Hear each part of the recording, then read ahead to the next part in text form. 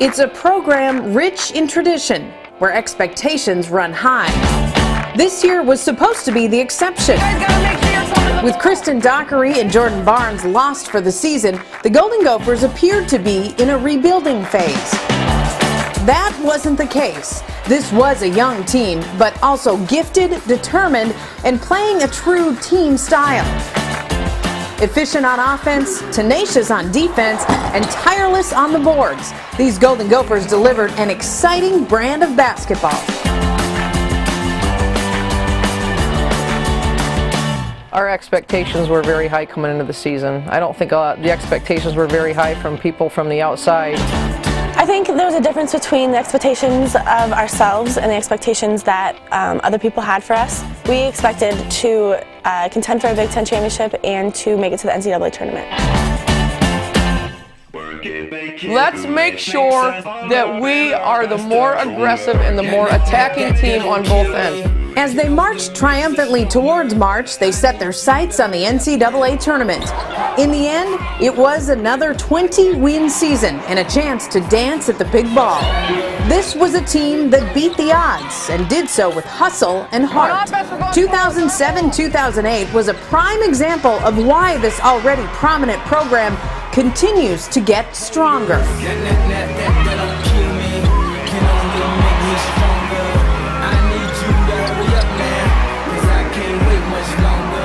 Individually, the Gophers were led by captains Leslie Knight and Emily Fox. Leslie and Emmy, they were just leaders by example. They were very consistent basketball players on the court. Fox was among the Big Ten leaders in points, assists, and steals. With her energy, court vision, and high basketball IQ, Emily was a perfect go-to player, leading the Gophers in scoring with over 17 points per game and finishing the season as a first-team all-conference selection. Only a junior, Fox already put her stamp in the record book by netting her 1,000th career point in a win over Michigan. In her final season, Leslie Knight was dominant in the paint.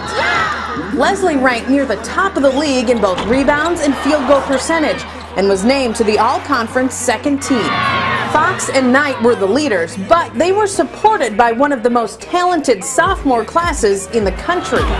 Ashley Ellis-Milan is quickly becoming a premier post presence. At 6'2", Ellis-Milan is a great low-post defender and was one of the Big Ten's top rebounders. Ashley was named Honorable Mention All-Big Ten.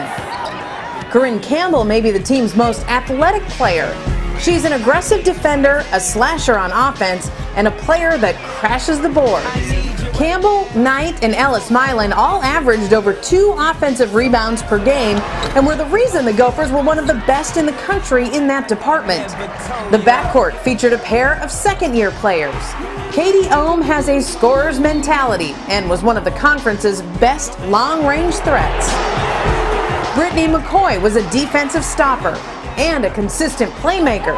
McCoy dished out over 4 assists per game, second on the team behind Fox, and third best in the Big Ten. Defense, one way defense.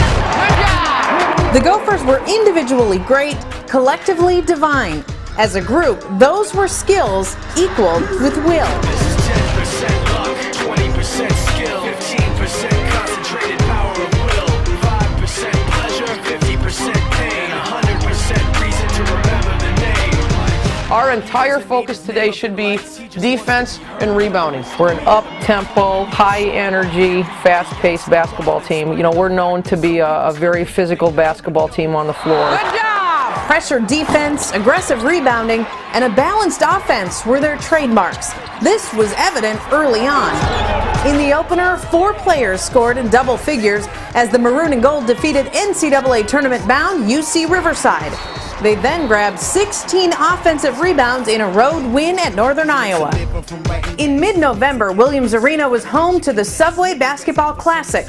After beating Western Carolina in the opener, the Gophers were matched with Louisville, one of the country's top teams. The Gophers were in for a battle, trailing by 12 with just over 7 minutes to go, when McCoy and Fox hit threes to bring them back. In the end, the Gophers pulled off the upset. Fox held the MVP trophy, and Ellis-Milan was named to the All-Tournament team. The Louisville win was awesome. I think that was the first time that we proved to ourselves and to other people that we can play with some of the best teams in the country. A Thanksgiving trip to Hawaii brought 2 more Gopher wins, and a perfect game for Katie Ohm. Facing Kentucky, Ohm went 5 for 5 from behind the arc and 6 for 6 from the floor as the Gophers scored a season-high 92 points. In their final Big Ten tune-up, the Gophers defeated a tough Iowa State team. 10% luck, 20% skill, 15% concentrated power of will, 5% pleasure, 50% pain, 100% reason to remember the name. This is 10% luck, 20% skill, 15% concentrated power of will, 5% pleasure, 50% pain, 100% reason to remember the name. Fox led the way with 20 points, Knight added 19, and the Gophers finished the non-conference season 9-3. I think that gave us momentum and confidence going into the Big Ten season, so that was a great win for us. I think that win and the Louisville win gave us a lot of confidence, knowing that we had a great basketball team and we were ready for Big Ten play.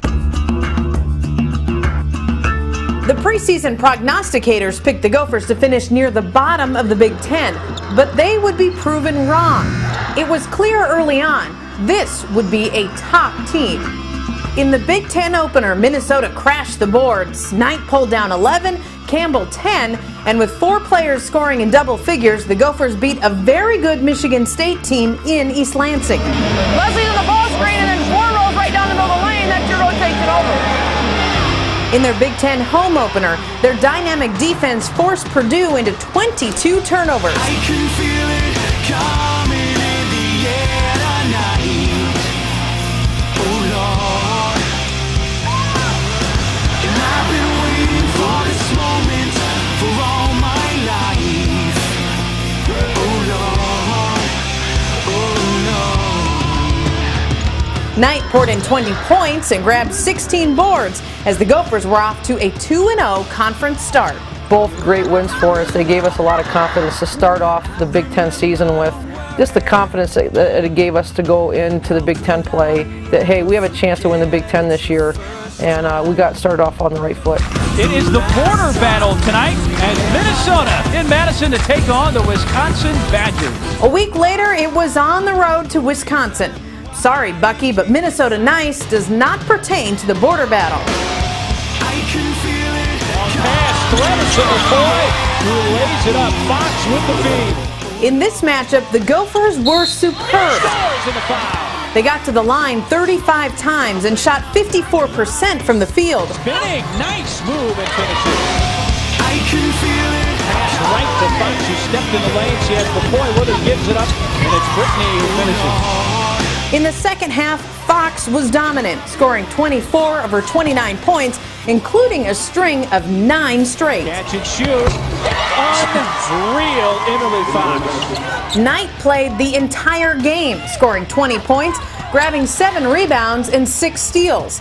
The defense continued to impress as the Maroon and Gold held the Badgers to just 35% shooting from the field. The Gophers' fast start continued against Penn State, with Ellis-Milan scoring a career-high 22 points. I can feel it coming in the air tonight. Oh Lord, and I've been waiting for this moment for all my life. Oh Lord,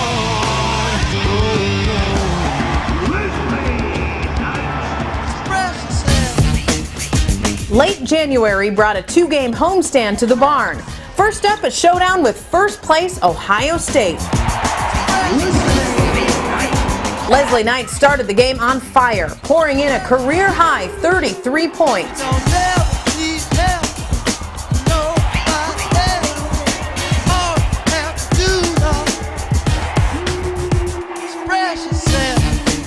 With the score tied at 50 midway through the second half, McCoy drained a 3, and the Gophers had a lead they would never lose.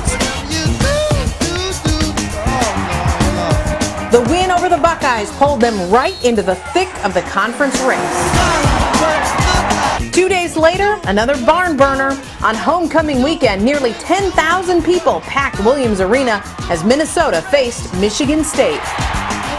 The Gophers jumped out to an early lead and never looked back.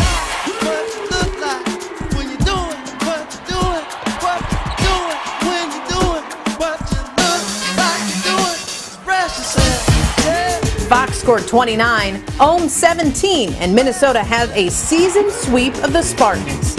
I mean, that whole week, that was probably our best week of basketball. You know, thinking back on it, like, if we wouldn't have won one of those games, we wouldn't have gotten our 20 wins to get into the NCAA tournament. So winning those 2 home games was huge. Williams Arena is one of the most historic courts in all of college basketball. Rich in tradition, an elevated floor, and a raucous crowd. It's home to the Gophers and a place where they are nearly unbeatable. In February, they continued to dominate at home, highlighted by back-to-back wins over Illinois and Northwestern.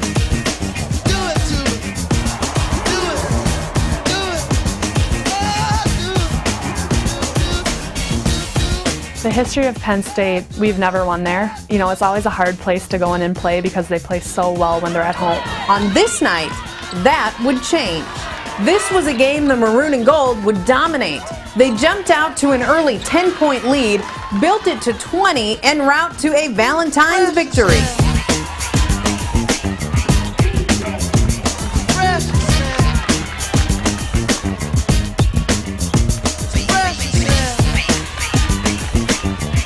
Going in and getting the win this season was huge, especially to get that win for Coach Borton because she had never won there. I think that was a great accomplishment for this team this year to kind of regain that sense of confidence even for years to come. Just get out there and have fun and play. Okay, this is the last game that we're playing here at home tonight, and you guys need to go out here and have fun. With everything I've ever done, I give it all to everyone for one more day. The Gophers' last home game was a chance to honor the senior class. I thought our senior class, they all brought a lot of different things, and Lindsay Jade was with us for 4 years, 2 as a manager and 2 as being on the team as a player, and I thought her loyalty and her commitment to this program and everything that she brought to this team was very invaluable, and I hope that she had a great experience, just experiencing all aspects of the program. Jordan, we had the pleasure of having her part of this program for the last 2 years, and with her work ethic and her maturity, you know, she's going to be missed next year as well. Leslie Knight she's a special story. She's a special player, not just as a basketball player, but as a person, as a student, as a basketball player, and I think everybody would love to have a daughter like Leslie. On senior night, it was the senior that did the damage. Leslie Knight notched her 3rd career double-double with 19 points and 10 rebounds as the Gophers knocked off Indiana.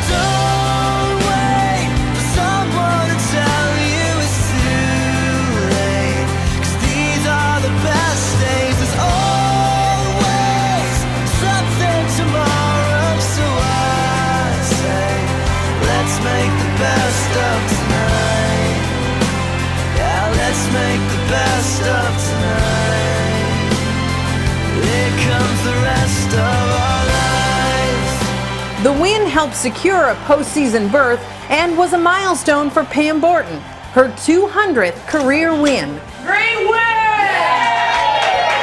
You know, it's just kind of a relief afterwards. You're just kind of like, I'm just glad that went well. I'm glad I have a positive memory about it. Past 2 years, I definitely don't regret coming and playing at all, even though I've been hurt a lot. It was an honor to be here and meet such fabulous girls and such a fabulous and great coaching staff. I've enjoyed every day that I've been here on campus. I don't regret my decision to come here at all. And I just have so many memories. I feel like this is kind of my home, and when I graduate as an alumni, I definitely see myself coming back here and sticking around and coming into the basketball offices and checking up on the team on Gopher Sports. The Gophers finished 11-7 in the Big Ten, with 5 of those losses by 3 or fewer points. And I think it was just exciting to get this team back into the NCAA tournament this year and give them a taste of what it's really like, and then eventually next year, the year after, being able to take this team even further than that. The fact that the Gophers lost to Texas in the opening round of the NCAA tournament is a mere footnote in this remarkable season. Good job! Pam Borton has continued to develop a program built on excellence. And the Maroon and Gold were again one of the country's elite. I'm waking up at the start of the end of the world, but it's feeling just like every other morning before. Now I wonder what my life is gonna mean if it's gone.